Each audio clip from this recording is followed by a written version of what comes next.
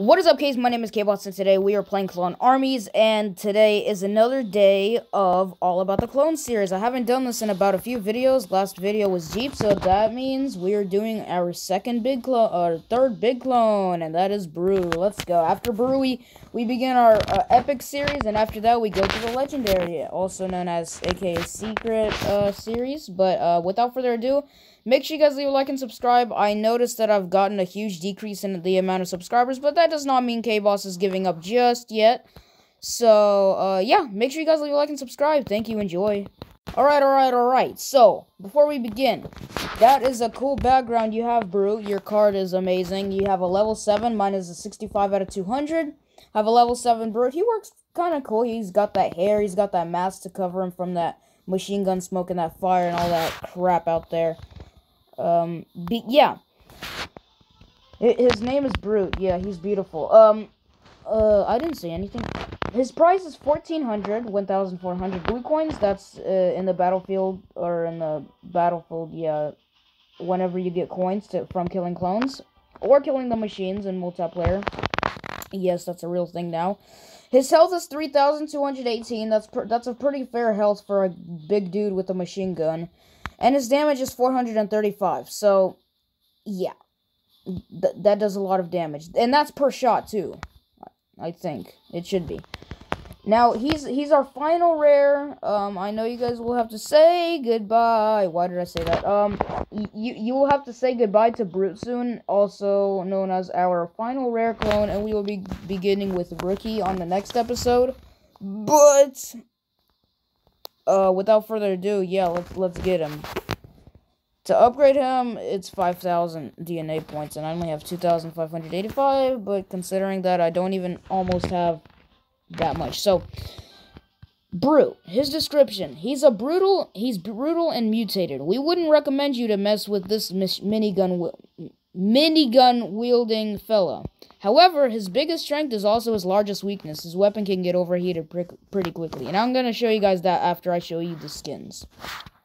So, as you guys remember, I bought the Warman skin pack a pretty long time ago. I kind of told you guys a little bit about it, but I kind of didn't want you guys to think that I was a pay-to-win again, because I know I'd get a lot of comments like that. But that doesn't mean I'm really scared to get hate comments like that, because I honestly don't give two craps about what you guys say about me.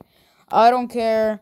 The feedback is cool. If you say stuff like I hate K-Boss, then I'm perfectly fine with that, because I mean, or if you say stuff like crap, okay, Oni, you kind of texted me at the wrong time, but hey, anyways, yeah, sorry I keep getting irrelevant, but his basic skin, as you guys can see, he's got a dotted mask. That looks pretty cool. He's got hairs on him. He's got a cab that makes him look sharp. That's really awesome. He's got those big eyes. He's mutated, as you guys can see in that description. Right there, he's brutal and mutated. So that's why they call him Brute, because he's, like, brutal, you know? Bad joke, but they Jabba and Scanner created it. But he's barefoot, and that is his minigun, which I'll be showing, and I kind of like the emo how he's kind of breathing out. He's kind of having trouble holding it in his arms. Now, the Warman skin, he's got a toxic thing on him to show that he's brutal and brave, and no crap can stop him. He's got the same exact mask on. He's got that huge Warman helmet on. That makes him look pretty strong, yet he has the exact same health. Skins don't change crap. Okay, and his minigun looks the same, and he's barefoot, except it doesn't have the rugged pants like Hulk does. But I'll be getting to that in a second. And he's got a huge backpack with minigun turrets in the back. I meant ammo. Minigun ammo. Pretend K-Boss never said that, because I didn't. Now, the Colonel skin. He's got that cap on. He's got, like, huge minigun things right there. And he's got a wooden handle to it. I don't understand what's up with the Colonel having wood stuff on it. Nith, you ask me. Or, you tell me, alright?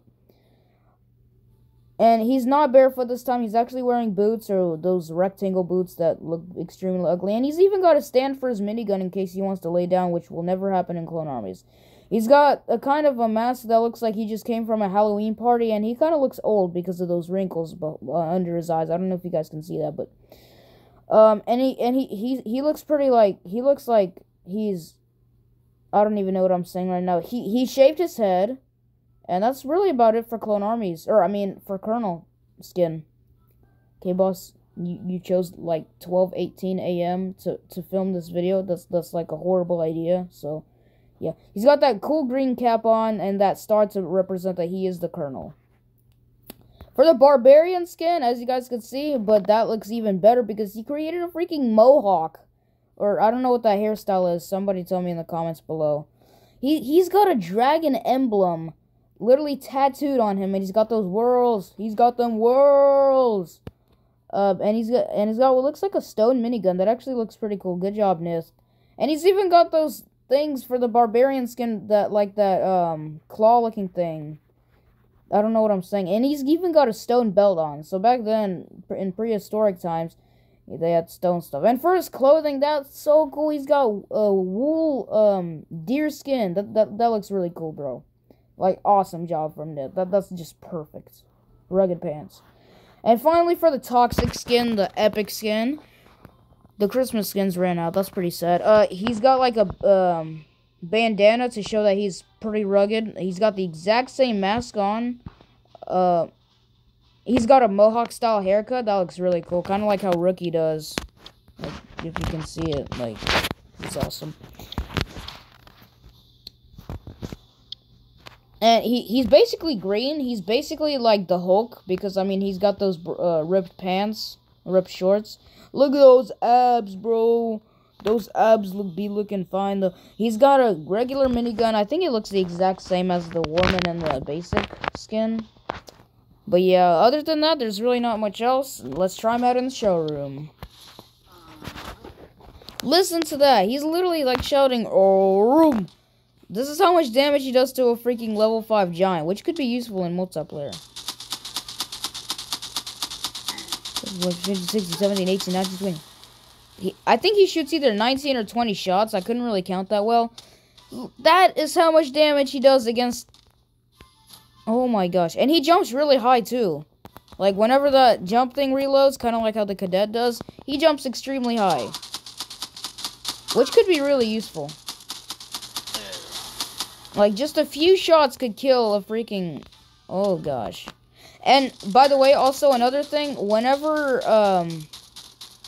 the brute jumps, if you ever have like trouble, you can actually jump on top of them, and if the other clones do not jump, then that basically just means that they suck and they're not good. So the only way that they can evade your jump is either moving out of the way or jumping as soon as you hit the ground, because then that would technically count that they didn't hit you. Dude, literally one shot kills a level 1 private from a brute. Sticking the minigun inside of it. One shot.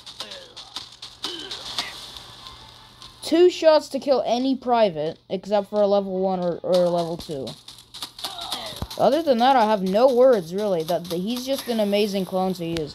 But be aware that since his slow reboots and he has such a huge body, that does mean that he can fit a private inside of it. That's what she said. And that also includes the commando and the rookie and all those tiny clones that can actually get inside of the brute and kill him. That's what she said. Now let's test out how much damage he does against, or how much damage he takes. Let's say that against a sentry. So it could be kind of annoying, like especially when you're shooting at a clone and engine. Like, let's just say, like, a player sets one down. I don't know what level the sentry turret is, but it is doing a pretty good amount of damage. But it's really not that bad, I gotta say. So, yeah, that's basically all there is to Brute, except let's test him out in the cyborg testing area. Another thing you guys probably didn't notice was that, whenever Brute walks, he stomps. And I mean, he stomps like heck. Like, he's crazy. Alright, let me show you guys in a sec. Let's walk over to that area. Oh, and another bug is that he moonwalks when he walks. Yeah, that can happen sometimes when you first spawn him as your clone. It's kind of funny at first, but after that it gets annoying. Just to look at him, it just feels cursed. Yeah, and as you guys can see, the ground shakes every time he walks. That just looks amazingly cool. So, like, whenever you're trying to evade from a cyborg, never mess with a cyborg when it comes to that. Because, like, they can just bury themselves inside you and kill you within seconds.